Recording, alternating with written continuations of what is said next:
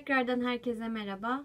Bir önceki videoda göstermeyi unuttuğum küçük bir ayarı gösterip ondan sonra temel hesaplamalara geçeceğim. Hesap makinesinde fabrika ayarlarına nasıl döndürürüz?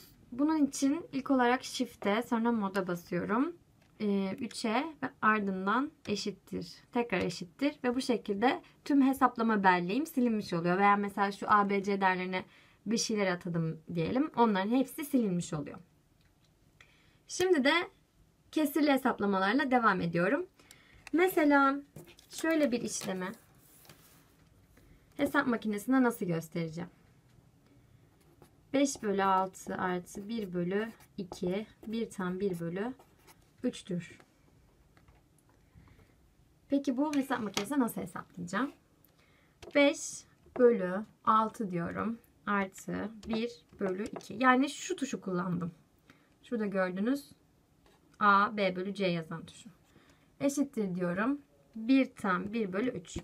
Bu 1 tam 1 bölü 3'ü bileşik kesir haline dönüştürmek için de Shift'e ardından tekrar şu tuşa basıyorum ve 4 bölü 3 şeklinde gösterdim. Şimdi yüzde hesaplamalarına geçelim. Mesela A sayısının yüzde B'sini hesaplamak istiyorsak bunu şu şekilde gösteriyoruz. A sayısına ben 25 demek istiyorum ve 25'in yüzde ikisini bulmak istiyorum. O zaman 25 çarpı 2 Shift eşittir diyorum. Direkt 0.5 yani 25'in yüzde ikisi 1 bölü 2'ymiş. Bunu gördük. Yani şu aslında Shift eşittir dememin sebebi Shift'in üstünde bir yüzde işareti var. Bundan dolayı. Bir diğer işlem ise A'nın yüzde kaçının B olduğunu hesaplamam. Yani şöyle diyelim. Mesela 50 var diyelim. 50'nin yüzde x'i 25'tir diyelim. Peki bu x nedir? Bunu bulmak için de şöyle bir işlem yapıyorum. Ben buna A diyorum. Buna da B. Bunu A, bunu B gibi düşünün. B bölü A Shift eşittir yapacağım. Yani 25 bölü 50 Shift eşittir. Buradan da 50 çıktı. Yani 50'nin yüzde 50'si 25'miş. Bu kadar. Aslında yaptığımız mantık şu burada. Yani 25 bölü 50 yapmamızın sebebi.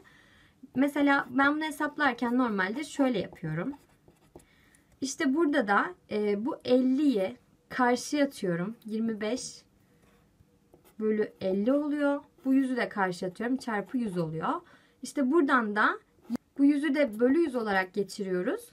Ve 25 bölü yüzde 50. Yani 25 bölü yüzde 50 bana x değerini veriyor. İnşallah anlatabilmişimdir. Şimdi de üçüncü bir işleme geçelim. A'yı yüzde B arttırma. Mesela benim A sayıma bu sefer de 30 diyelim ve ben 30'u yüzde 40 arttırmak istiyorum. O zaman ne yapıyorum?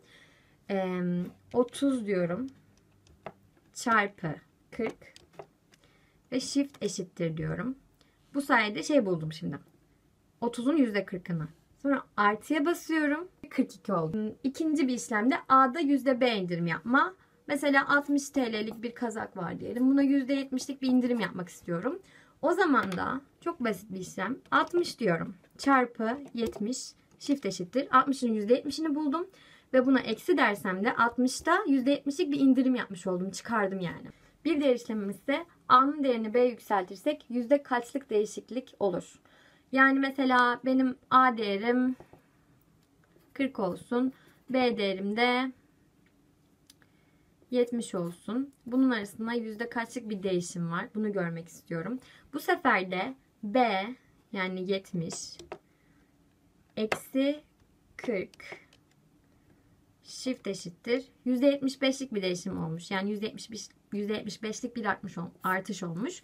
Ama şimdi bu B ve A'nın değerlerine dikkat edin. Mesela ben burada hani B eksi A dedim. Yani 70 eksi 40 dedim. 40 eksi 70 deseydim sonuç tamamen farklı bir şey çıkacaktı. 40 eksi 70 Shift eşittir diyorum. Yani bu B ve A değerlerine dikkat ediyoruz. İkincinin değerinden birincinin değerini çıkardım bu işlemde. Son yüzdelik işlemimiz ise şöyle. A sayısına B eklenirse yüzde kaçlık bir artış olur? Yani benim sayım 10 diyelim. Ben ona 50 eklemek istiyorum. 60 oluyor. Yani 10'dan 60'a yüzde kaçlık aslında ama ona 50 eklersem yüzde kaçlık bir artış oluyor? Bunu görmek istiyorum. O zaman da 50 artı 10 shift eşittir diyorum. 600, yani 10'dan 60'a kadar çıkarken ona 50 eklediğimde yani %600'lük bir artış olmuş oluyor. Yüzde hesaplamalarımız bu kadardı. Şimdi derece, dakika, saniye gibi işlemlerimiz oluyor. Mesela işte 24 saat, işte 60 saniye, 60 dakika 60 saniye gibi. Bunun içinde şu tuşu kullanıyoruz. Mesela nasıl göstereyim? Şöyle de diyeyim. 1 derece 2 dakika 3 saniye artı 3 derece, yine 1 derece 2 dakika 3 saniye diyorum. Ve bu şekilde 2 derece 4 dakika 6 saniye şeklinde gösterdi. Ama mesela diyelim ki işte derecem var, saniyem var ama dakikam yok. Onu atlamadan geçmiyoruz. Onun yerine 0 yazmamız gerekiyor. Yoksa hesap yanlış çıkar. Mesela 1 derece 0 dakika 6 saniye artı 3 derece 2 dakika 0 saniye. Bir de mühendislik gösterimi diye bir şey var. Onun için de şuradaki engineer anlamındaki ENG tuşunu kullanıyorum. Sallıyorum kafadan. Mesela işte şöyle bir değerim var elimde diyelim. 64,589.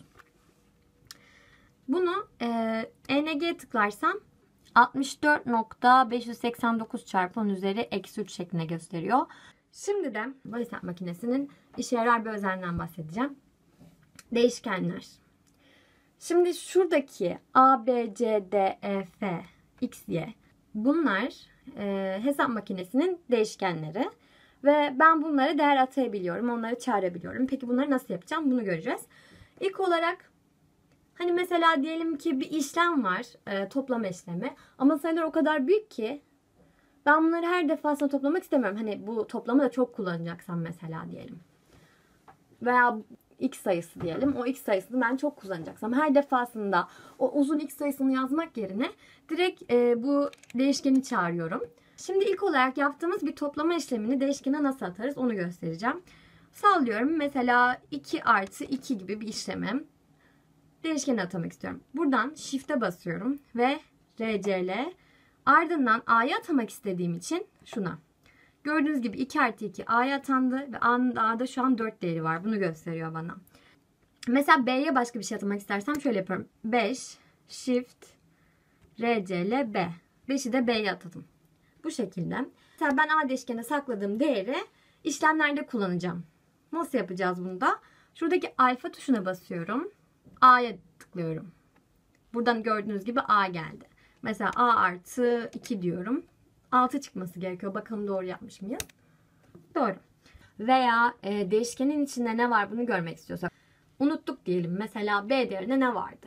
O zaman da RCL'ye basıyoruz ve buna tıklıyorum. Bu şekilde B eşittir 5 şeklinde bana gösteriyor. Bu değişkenlerde sakladığımız değerleri silmek için de mesela tek bir değişkendeki değeri sileceksem şöyle yapıyorum. 0 shift RCL A. Aslında yani yaptığımız şey benim A'da 4 değerim vardı. Bu sefer 0 değerini atadım. Bu tüm A, B, C'de tüm belleklerde saklanan değeri silmek için de Shift'e ardından moda ve buradan MCL'ye tıklıyorum. Memory Clear. Bu videoda bu kadar. Bir sonraki videoda fonksiyon hesaplamalarından bahsedeceğim büyük ihtimal. Görüşmek üzere.